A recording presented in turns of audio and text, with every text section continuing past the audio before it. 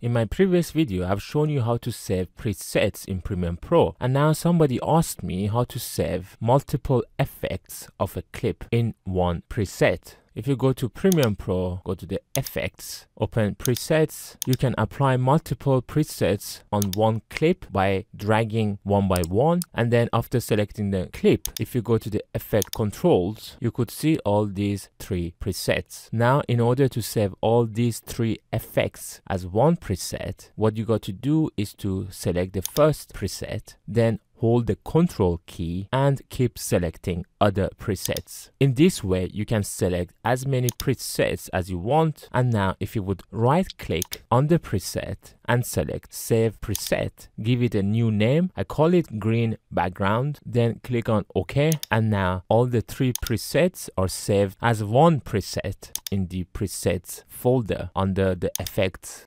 So I delete the effects from the clip, and now I could simply drag and drop this one preset with multiple effects. And now in this way, all the three effects are applied to the clip. To learn more about Premiere Pro, you could watch my other videos in here. In order to help me to get to 100,000 subscribers, please don't forget to subscribe.